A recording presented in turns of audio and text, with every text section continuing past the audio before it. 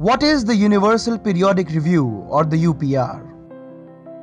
A unique mechanism of the United Nations Human Rights Council, which involves a country-wise review of the human rights situation of 193 UN member states every 5 years. 42 states are reviewed each year.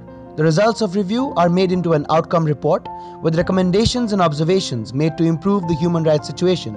The country is expected to adopt and implement changes before the next review cycle. What makes the UPR a unique process? Equality, participation and contribution by all citizens like you, creating a network between you, the government, and national human rights institutions. Let's understand the UPR in 4 stages.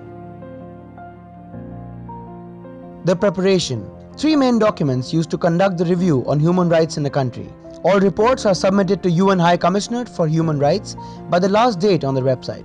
Presenting a report on the status of human rights along with various measures taken to promote and protect your rights since the previous UPR. The country highlights the growth progress implemented in the past years. During India's review, 112 countries made 250 recommendations asking India to adopt a national plan on human rights, ratify the UN Convention Against Torture, increase public spending in the health sector, take futuristic steps to curb acts like honor killings and marital rape, repeal sections 377 to protect the rights of sexual minorities, human rights training of police officials, ensure access to adequate housing, water and sanitation.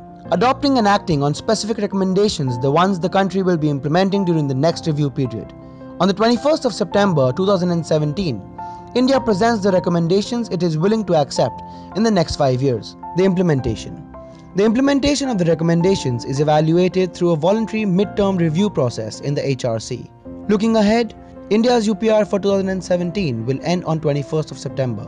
India must now deliver, and we, as responsible citizens and civil society actors, must play our part to ensure that the country keeps its word. Some ways you can help. Monitor recommendations made in UPR.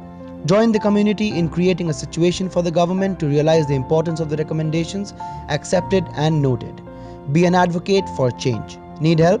Look up the UN Substantial Development website, which looks like this. Provide credible and consistent information about the situation on the ground to international human rights bodies. We can and we must. We are the people. We are sovereign. We are the guardians of our constitution. Satyamev Jayate.